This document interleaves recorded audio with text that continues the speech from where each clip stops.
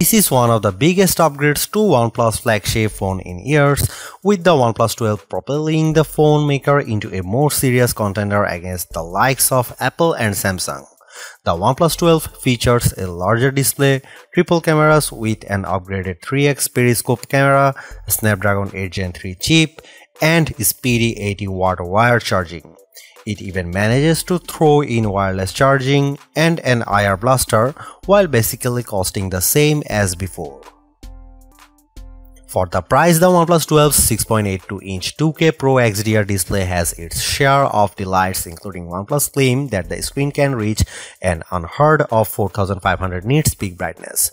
From what I can gather during my time using the phone, the Pro XDR on the OnePlus 12 dishes up strong brightness in direct sunlight, allowing me to see everything with crystal clarity results.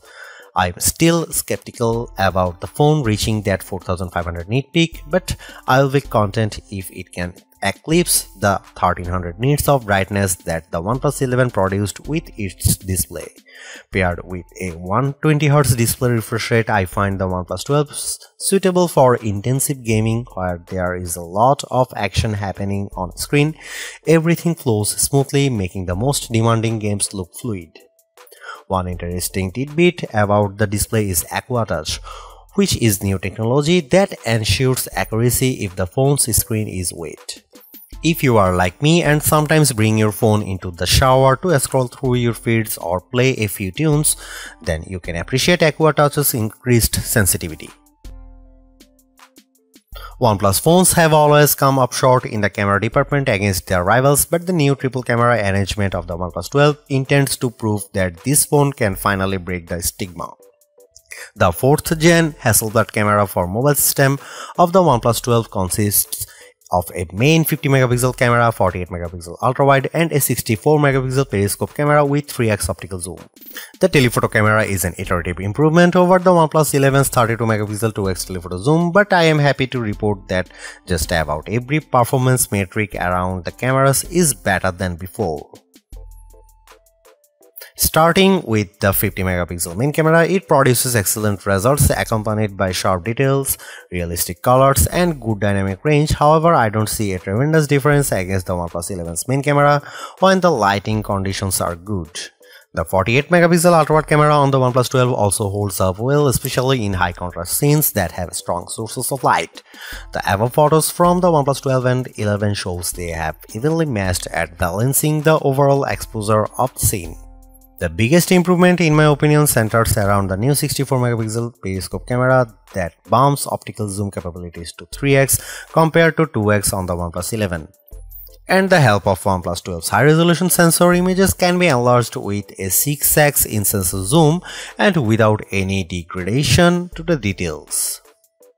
There is no comparison because the 3x zoom photos I captured with the OnePlus 12 are sharper, more detailed than the 2x zoom camera of the OnePlus 11.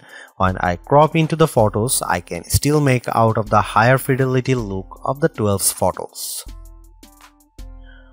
Low light performance is a toss-up because I noticed that the OnePlus 12 has a tendency to underexpose scenes and cast a warmer color temperature compared to the OnePlus 11.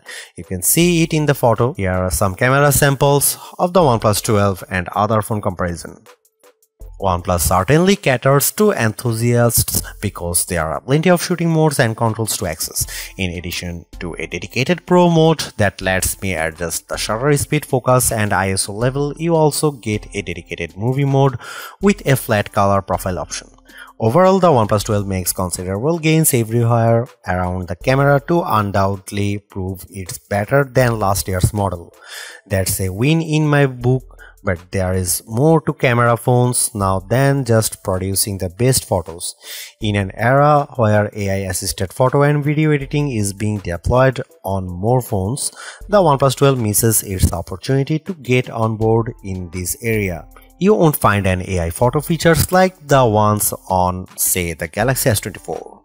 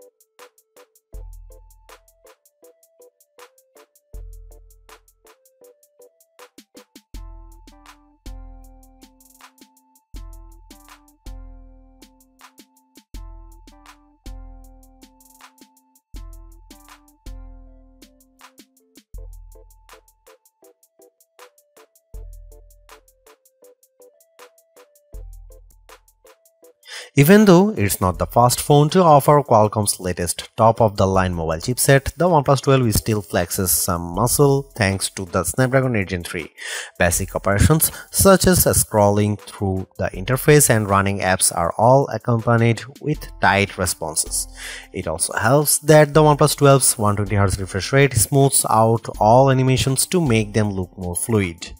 After running all the usual synthetic benchmark tests, we can confirm that the Snapdragon 8 Gen 3 is no slouch in the graphics processing department, averaging a wicked fast 170 frames per second with the 3D Mark Wildlife Unlimited test. Its score of 90,572 is also better than what the iPhone 15 Pro and Galaxy S24 Ultra can produce. Impressively, the OnePlus pulls out amazing figure with Geekbench with its single and multi-core scores of 2188 and 6525 respectively. Although it took 59 seconds for the OnePlus 12 to render a video in Adobe Rush Premiere, that also trails the faster render times of the iPhone 15 Pro and Galaxy S23 Ultra. I am not one to always lean on the scores of synthetic benchmark tests, so I am happy to report that the OnePlus 12 runs graphically intensive titles like Diablo Immortal almost flawlessly.